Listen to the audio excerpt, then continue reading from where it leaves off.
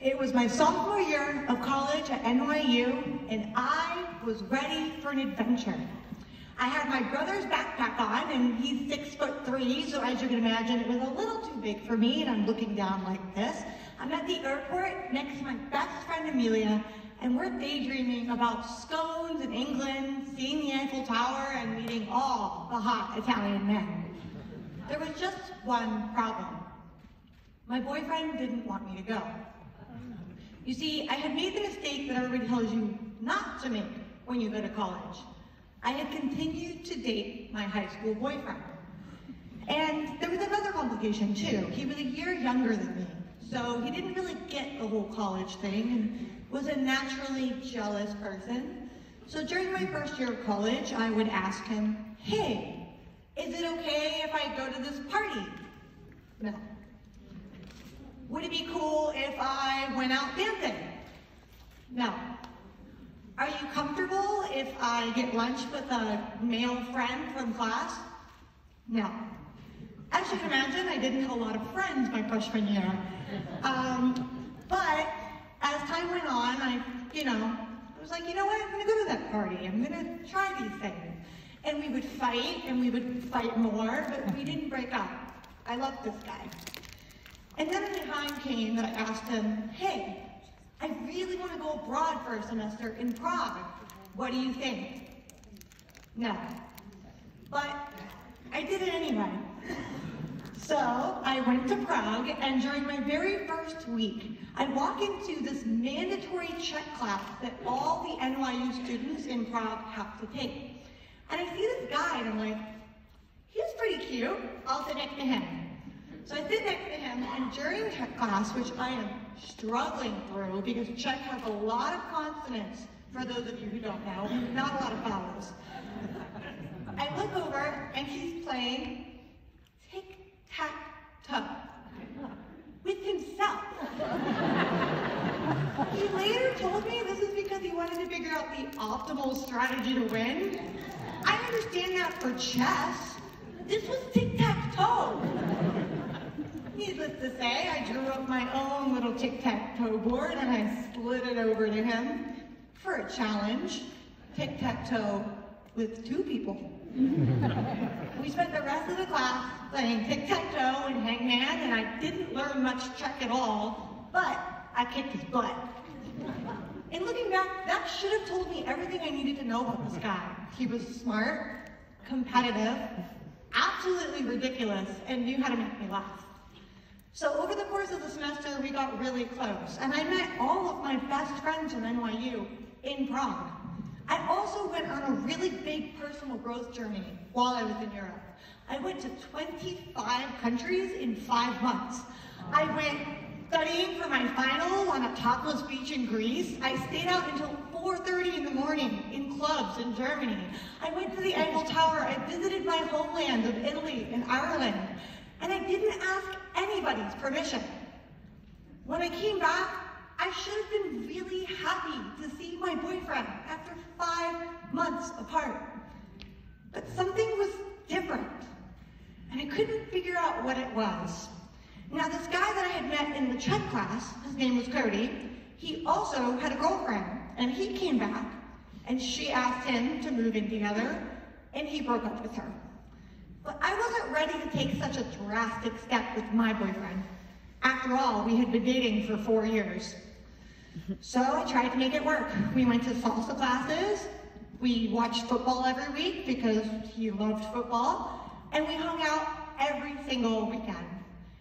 And something wasn't clicking. So I thought long and hard to myself, and I said, all right, I'm gonna ask him a really important question next time I see him, and we're alone.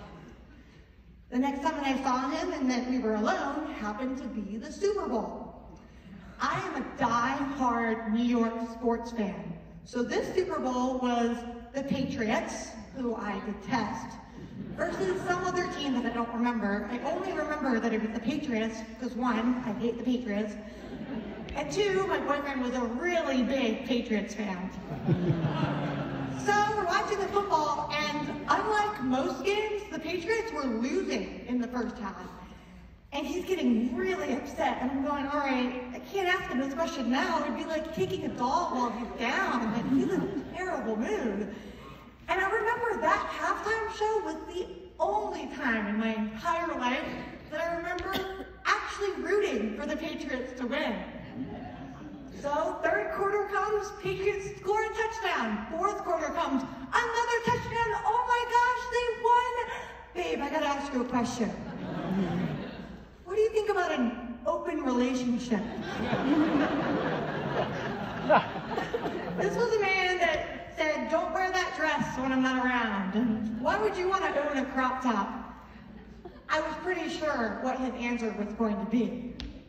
No.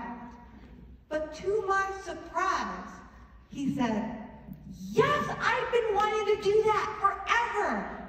I was like, excuse me, what? My second question was, who do you want to date? And he immediately listed like 8 or 9 girls that I knew, that I was friends with, that I had met. And I'm just like blown away. I'm like, all right, wait a second. I did not expect this. When I said open relationship, I thought it was going to be like, you were going to be like, nah, and I was going to go have fun. And nope, oh my gosh. So we talked about it. And I said, we should only date strangers because I don't want to run into girls that you've made out with at your birthday party or around campus. And he said, no, I'd rather date friends. In fact, I'd be more comfortable if you made out with your best friend Cody than with a stranger at the club. All right, well, at the time, Cody was single and he'd been giving me vibes. He'd been, complimenting my outfits, taking me for ice creams. We had been bonding a lot. We had been sharing our deepest, darkest secrets at night with each other, talking on the phone. I told him about my past history with sexual abuse. He told me about his depression, and we really bonded. So, after my boyfriend said, I'd rather you make out with Cody, I was like, not a bad idea. So I put on my hottest outfit. I put on my tight, skinny black jeans, a really low-cut shirt, bright red lipstick, and I walked up directly to Cody and I said, hey, do you like me? He said no. A little awkward for me, but I later learned that that was a flat-out lie because 1 week later, one thing led to the next and we made out. So he was totally lying. And the next day, I went to my boyfriend and said, hey, you remember how you told me that I should probably make out with Cody? Well, I did it. He was not happy. I was really flabbergasted, but I mean, he was really not happy. It was kind of scary how upset he was. I went over his place and we fought for 12 hours. At the end of the 12 hours, he told me, all right, that's it. You have a choice to make. It's either me or him. This was my boyfriend of 4 years, who my parents loved, who had gone through so much with me in college and high school, and my best friend, somebody who made me laugh every time he tried to dance because his dance moves are kind of like that, and somebody who I could always rely on to pick up the phone when I was upset. How could I make a choice like that? So I told him, all right, I need to think about this. Give me a week. I have a Spanish test coming up that's way more important than either of you boys. So I need to think about this. And at the same time, I went to Cody and I said, hey, my boyfriend's not really happy. He told me I had a choice to make, but I want to clarify something. Last week, before we made out, you said you didn't like me. What's the deal with that? And he said, well, I lied, obviously, because the feelings that I have for you are not really like a let's see where this goes or casual. They're like a I want to make you eggs in the morning kind of feelings. And I know you already have a boyfriend, so you're probably looking for something more casual. That was a lot to think about coming from my best friend. So I couldn't make up my mind, and I went to my friend Pooja, who was a business major at NYU, and she said, have you ever heard of the fallacy of failing businesses? I hadn't. I was a journalism major. And basically the fallacy of failing businesses goes like this. Sometimes a business starts to fail, so you put in more time and more money to try to make it succeed again. And then it keeps failing and you put in more time and more money. And eventually the business does fail, but you don't realize, and you put in all of this time and money just for a business that was gonna fail anyway. And as soon as she said that, I knew exactly what she was talking about. See, my boyfriend was kind of like Blockbuster. Nostalgic. You know, we've all been to Blockbuster, love Blockbuster. But it's a brick and mortar store that didn't really keep up with the times, doesn't really adapt, doesn't really change. And Cody was more like Netflix. Who doesn't love Netflix? He was adaptive, he was new, and he just fit my needs at the time. Plus, you know, Netflix and chill, that was something that we were definitely doing.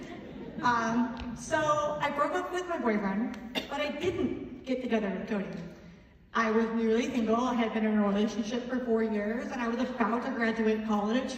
Probably not a good idea to get into another relationship, especially not one that would be so emotionally intense. So we said, okay, me and Cody, we're just gonna be friends.